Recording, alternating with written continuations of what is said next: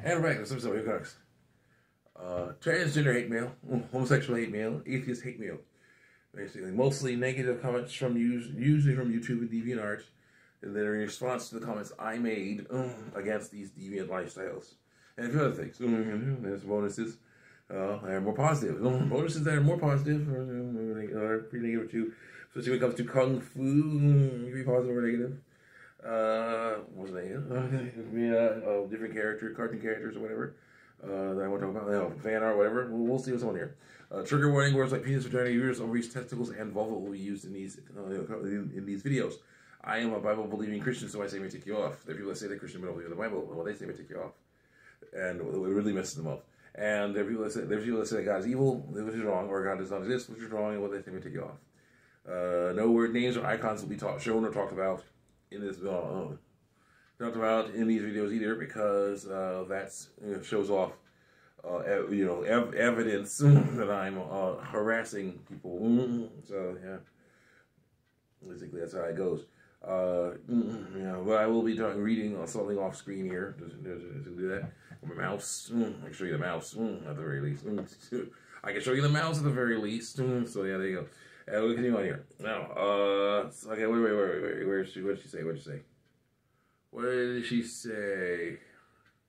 Oh, yeah, in order to transition, people need to learn everything about me.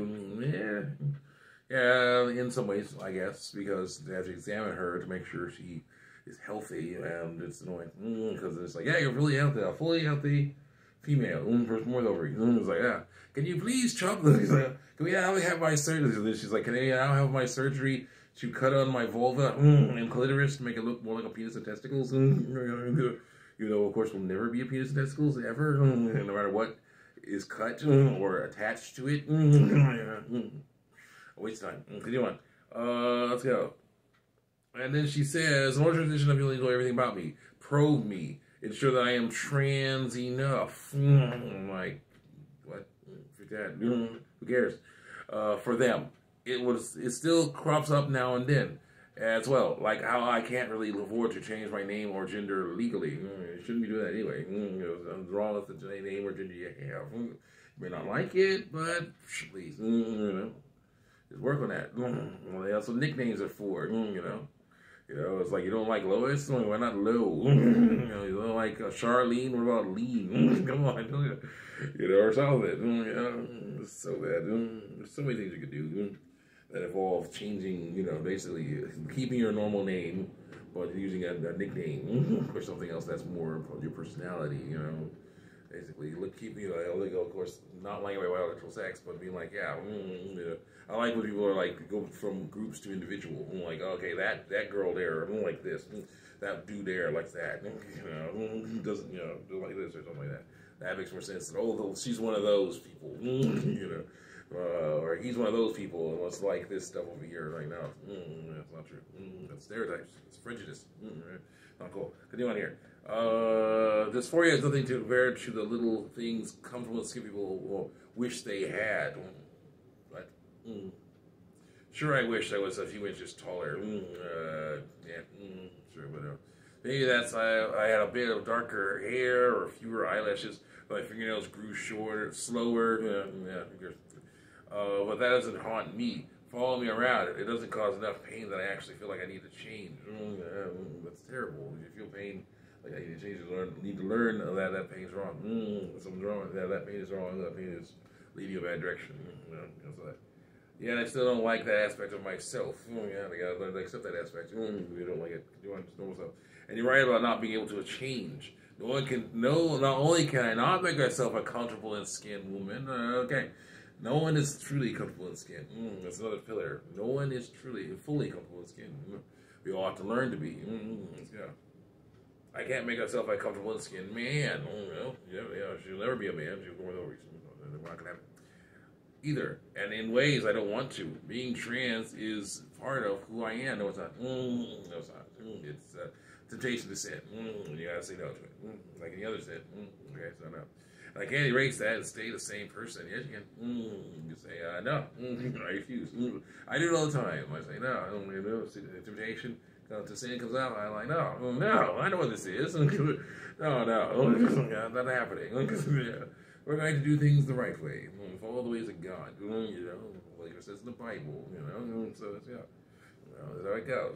So why change because it's what someone else tells me I have to do? Because when you're going down a bad path, you know, when someone says, yeah, that leads to a cliff, you should probably listen to their advice, or you'll fall off the cliff. You know, so it's like, it's like, you know, it's like, oh no, man, please, like there is really a cliff, you know, but then it's like turn right around, be like, oh, a moment of silence for everyone who's fallen off the cliff. The poor cliff. Why do they keep doing it? Why does this keep happening? If only this stop happening. Why? Excuse me. I'm gonna get off the path. I know. So bad. Continue on. Oh God. There we're good. Why change? Because that's someone else. Oh, because of what someone else wants to do. I say you'll never be trans enough, so you should not try. Also, the word "man" is a social term that means male. Continue on. And I say a little for her talking about her gender, preferred pronouns. She said that I said that's not necessary. Closer, a little bit closer. She said that's not necessary. Like she says that I want to use male, him, he, him pronouns, male pronouns, you know, man pronouns. And I was like, yeah, and I'm like, oh, they're not. I say because they are necessary. Why? What's wrong with not using those? I was like, because they're not necessary. Your birth pronouns are good enough. Your job is to prove that the stereotype about them are wrong. And it's like, no, they're really not. Yeah, they're not good in the slightest. Why? Because of what you believe they mean. You think that she and her pronouns for someone born with ovaries, means weak, inferior, then you gotta stop thinking that. You gotta realize that doesn't mean that. It means born with ovaries. Let's get on here. She says, I tried to be myself and still be a girl. There we have a problem. But so basically, she's saying, I try to be myself but still be a girl. So a stereotype about how girls act, because if you're born with ovaries, basically that means you were born with ovaries, uterus, vagina, and a vulva. That was a girl. Basically when you were, basically came out your mom. Came out your mom's vulva because that's how babies are born, or were cut out because basically, or were cut out whichever way. But when you came out your mom, they looked at what reproductive organs you had. It's like, okay, this one has a penis, testicles, that's a boy. This one has a vulva, it's a girl. Because that's what it is. That's male, that's female. Testicles are male, ovaries are female. External genitalia, penis, testicles, that's male. Vulva is female because clitoris is female because that's how it is. That system right there. Basically, what that system is, what the external genitalia shows, are what everything is connected to. Okay, when you see a penis and testicles, obviously that's male. That's a male because basically the penis, the testicles are generated by the sperm, and the penis is designed to deliver it into a vulva. Okay, into a vagina.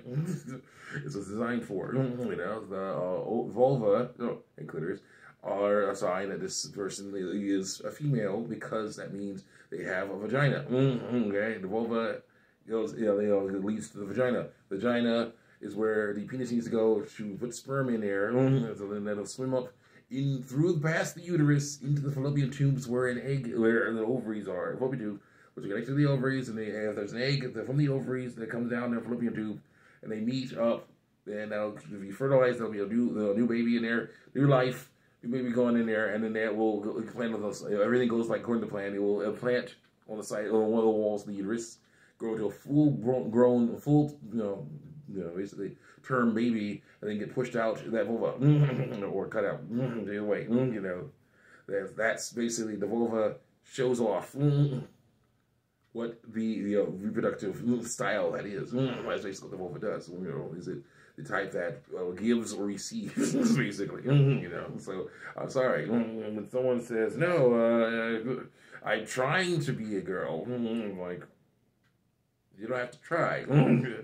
You have a vulva? It's like, yeah, look at your girl. Done. You have ovaries. You're born with ovaries.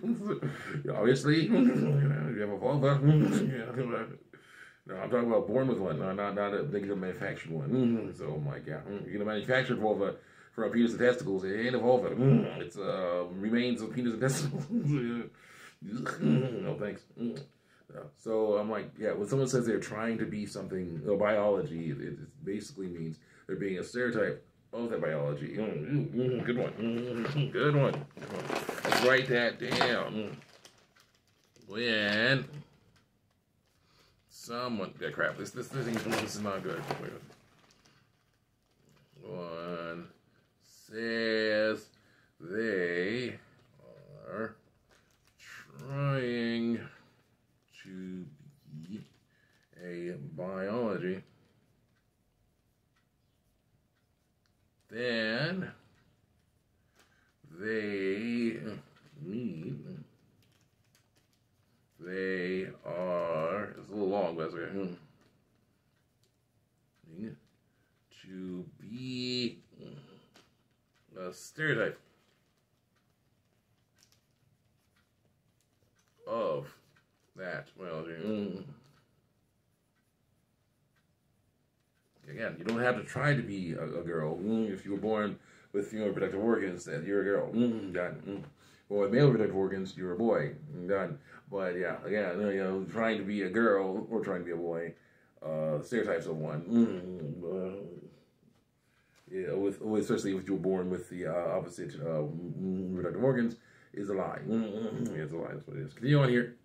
I've tried tomboy, which is a stereotype which is a stereotype. But here's the deal: tomboy is a girl who usually is a girl. The others say how it goes because they're basically making fun of them, making fun of these girls who are not trying to wear dresses and trying to act like boys. That's tomboy. Tomboys is what they call them.